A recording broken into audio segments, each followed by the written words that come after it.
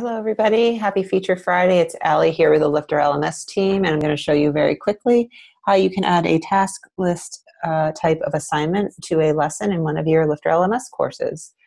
So I'm logged in as an admin at the front end of my course site, and I'm going to go over to the dashboard back here. Go ahead and go to courses, and for today's example, we're going to add an assignment to the corporate training course lesson. One of the lessons in there. So I'm going to launch the course builder. And I want to expand the section so I can see what's going on. So just to show you what's new over here, this little gray box would become blue once you have a lesson that's associated with a course, just the same way that the quizzes. The icon becomes blue there. So let's go ahead and add an assignment to lesson 2, create new assignment. And you can edit the title here. For now, we'll just leave it as Corporate Training Lesson 2 Assignment, but you can click in there and type whatever you want. And so down at the bottom here, you have assignment type. We have 3 different assignment types so far in the new assignments plugin. I'm going to select task list.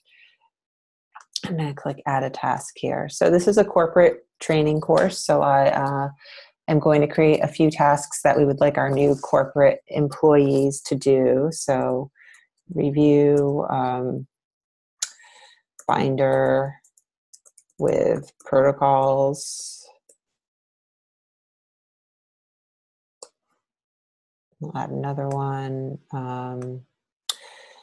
Meet Bob, the security guard, and introduce yourself.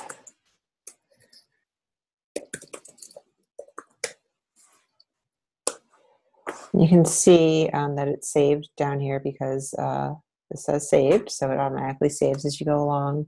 Let's see, what should our third task be? Maybe proofread your bio for the website.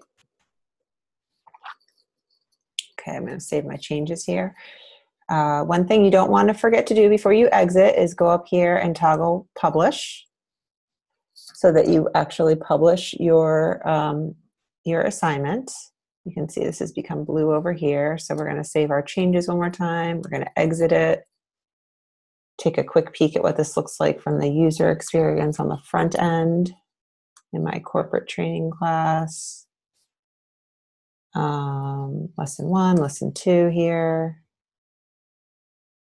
And you can see that now there's an option to start the assignment.